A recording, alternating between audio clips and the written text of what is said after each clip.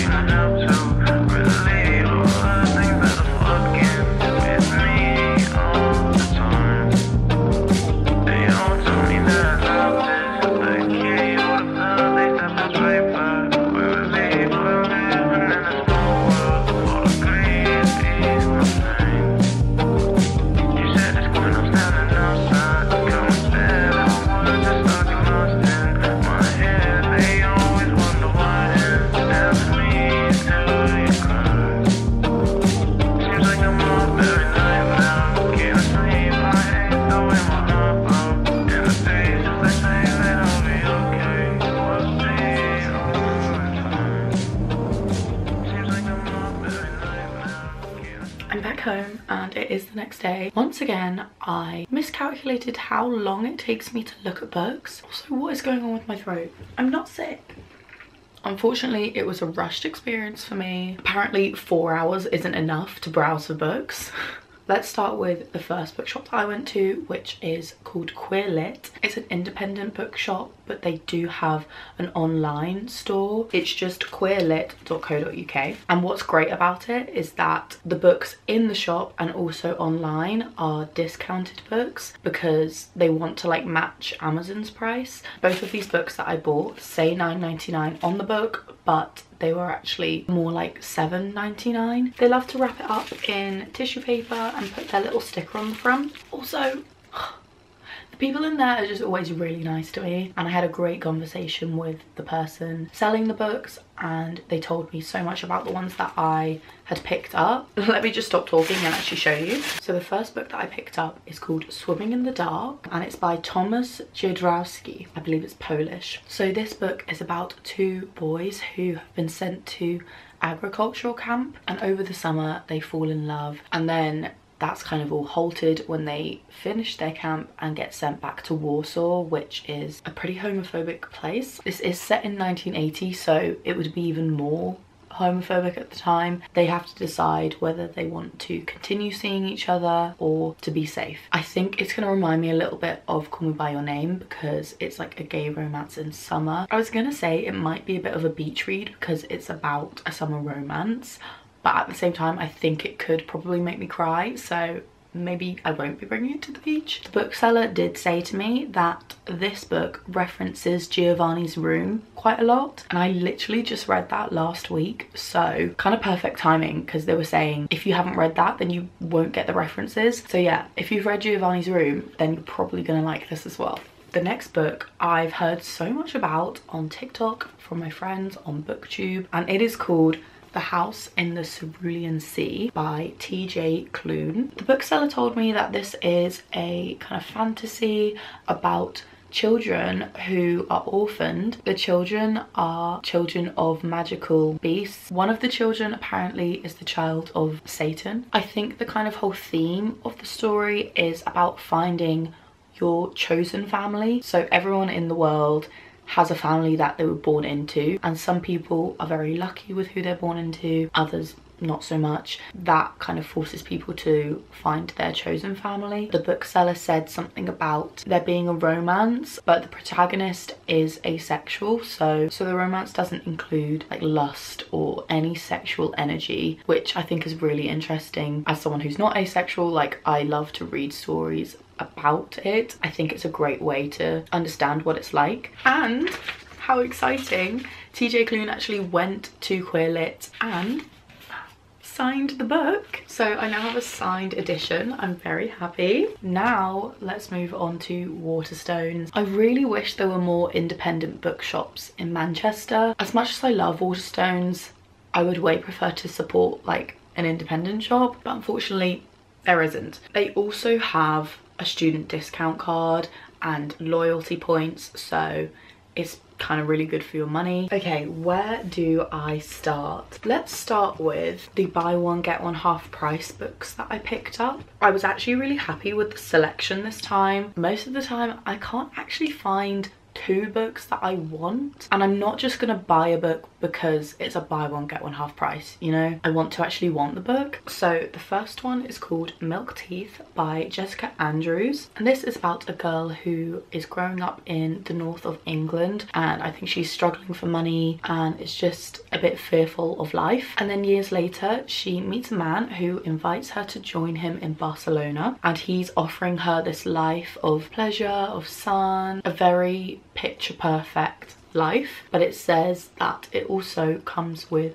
shame. Maybe he's financing her life, I'm not really sure. I'm intrigued. That was the first one from Waterstones on half price, and the book that I got with it I'm so excited for. I've actually been waiting for it to get out of hardback because I hate hardbacks. You can't take them anywhere, and most of the time they're not even like prettier. Anyway, the next book I got is called The Satsuma Complex by Bob Mortimer. Bob Mortimer is like a TV personality on British TV. So this book is about Gary and Brendan, and they are work colleagues. They go to the pub for a drink and meet Brendan's friend there, and then Brendan leaves early, so it's just Gary and the girl. Gary doesn't know the girl's name, so a few days later Brendan goes missing, and so Gary has to track down this girl that he met at the pub and try and find out where Brendan is. So yeah, this is a little mystery, which you know I love, but I haven't really been reading them for a while. I also just love testing to see whether celebrities are actually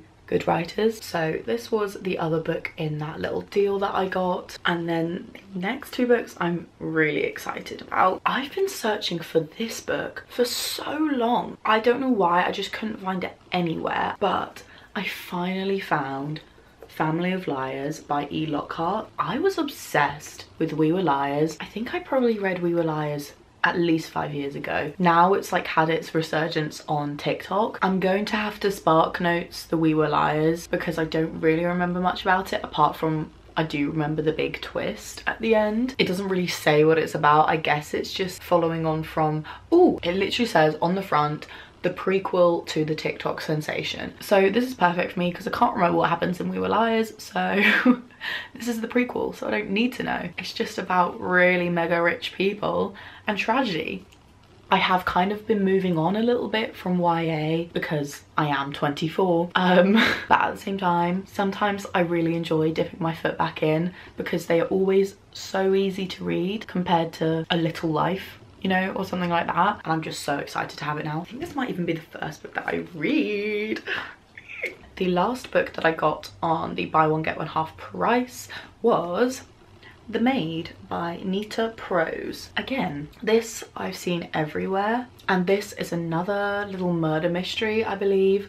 So it's about a maid who works in a hotel, and she one day walks into one of the rooms to find one of the guests dead. So it says a very messy mystery begins to unfold, and Molly is at the heart of it. And I think this kind of centers around the whole thing about how staff in hotels are kind of meant to be silent and to be there just to serve the guests. In reality, they all are so involved in all of the drama between the guests. They hear all of the whisperings, they're just cleaning in the background, and they overhear conversations and stuff like that. So they know all of the secrets. I think this is going to be a really good one. Oh god, I'm so excited for all of these books. I love this feeling. So that was the last book in the buy one get one half price deal that I did. Next, let's go on to the books that I have absolutely no clue what they're about. That's because I really want to do a video about judging books by their covers, where I literally read a book without knowing anything about it. I've only picked it up because I think the cover's really pretty. So yeah, the first book that I got is called Almond, and that's by Won Pyung Son. Is this not just such a stunning cover? This is something else that I've seen on TikTok and BookTok, but I actually have never listened to what the people have to say, sorry. So once again, I have no idea what this is about, and I'm not gonna read the blurb to tell you what it's about because I don't want to know yet. So yeah, that is the first mystery book that I've got. The second book that I bought because I thought it was pretty is called Watching Women and Girls by Danielle Pender. I love the illustration on the front of this. I think it's gorgeous. Yeah, it's about women and girls. I'm a woman and a girl. I keep trying to look at the back and I need to keep stopping myself from doing that. And then the last book that I bought because I thought it was pretty is called Cursed Bunny, and this one is by Bora Chung and it's translated by Anton Hur. Another stunning cover. The back is gorgeous too. No idea what this is about. I'm sorry. You can look it up yourself if you really need to, or you could do what I'm doing and have no idea what they're about and just go in. Two more books and then we can get on to reading and journaling. This book I'm excited about because basically the story goes, I was trying to find Carrie Soto Is Back by Taylor Jenkins Reid, and so I asked one of the booksellers where it was. She then says, we've only got it in hardback right now. And like I said before, I hate hardback. But then she said the paperback is going to come out next month, so I'm just gonna wait for that. She was like, girl, me too, I hate hardbacks, but there's this other book that I think you'll like, and that is called Songs in Ursa Major by Emma Brody. The bookseller said it was very similar to Taylor Jenkins Reid's writing, if not better. That's a big thing to say because I love Taylor Jenkins Reid. It was a connection that inspired the greatest love songs, but nothing lasts forever. So I assume it's going to be a bit like Daisy Jones. So that was the second to last book that I bought. And the last book that I bought, A Court of Mist and Fury by Sarah J. Maas. It's about fairies and mystical, magical things. I read A Court of Thorns and Roses at the start of last year, I want to say. So it's been a really long time since I read that, but with the way that I felt about that book, that makes me excited to read this. It is a bit of a chonk, bit of a doorstep.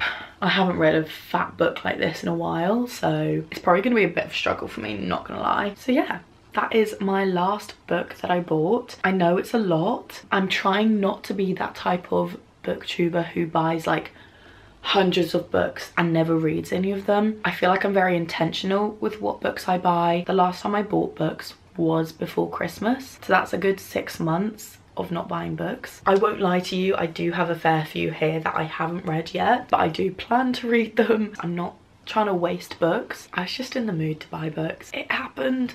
I can't control myself. Sometimes I think when I'm going through a bit of a slump, it helps me to buy new books to get me re-excited about it, and this definitely has. I am 10 books behind on my reading goal. I actually need all of these books so that I can catch up. So that was my haul. I hope you enjoyed. I genuinely want to start a reading journal now, so let's get on to that. I bought this looked from 1917 little journal. I was going to use it for a sketchbook for summer, but the pages are really thin, so I'm gonna have to go and find something else for that. So I can still use this for my reading journal. I don't really know how to do a reading journal. I guess like you just do whatever you want, but I kind of had this thought. A lot of people stick in like pictures or printouts of the book cover, but because I'm an illustration student, I feel like I should draw them instead. So I kind of want to do this thing where on one side I'll draw the book, and then on the other side I'll do a little review. I think that's just going to be a really fun way to document everything that I'm reading. It'll also make me more present with my books. I am definitely the type of person who will read a book, finish it, and immediately start another one. It's because there are so many books out there and I really want to read them all, but I know I can't. So I need to start trying to slow down and actually like be present with the books. There are some people on BookTube and BookTok who read a book a day. Like, I genuinely don't understand how they're processing the story properly. A lot of people speed read and I'm like, are you really enjoying yourself if you're reading that fast? Maybe they just have stronger brains than I do, but I can't compute what's happening if I try and speed read. Anyway, basically I just want to start a journal so that I can be more mindful about everything that I'm reading. So yeah, this is her. She's really pretty, a really nice green. I think I'm going to leave a few spreads at the front to add in all of the books that I've already read this year. I think I'm gonna make the spread for the next book that I want to read, just to get me excited. The first book that I want to read is this one. I don't know how to do it. Like, do I do the whole page as the book, or should I draw the book like as I see it, and then maybe when I'm done I could add some more little drawings about like images that I had in my mind. Eee, this makes me so excited.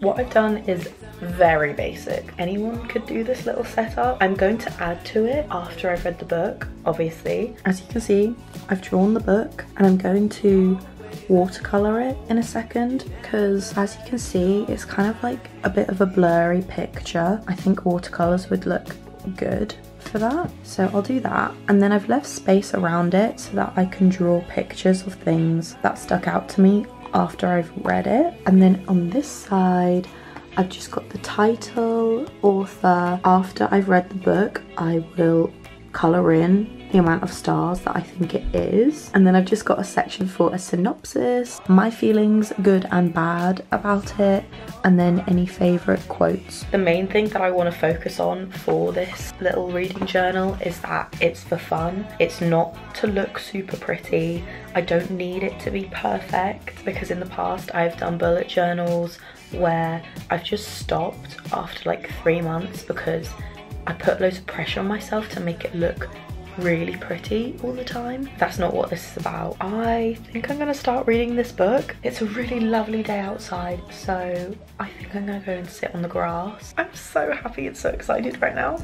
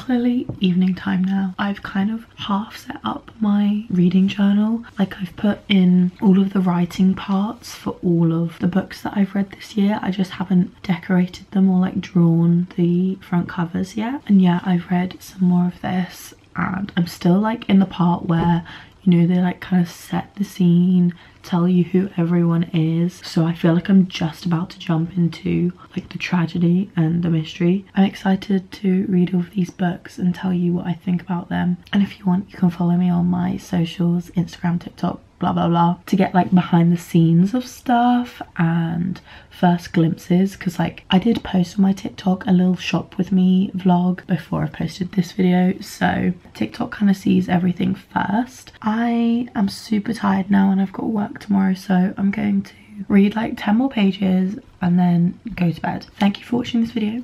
I will see you in my next one. Bye.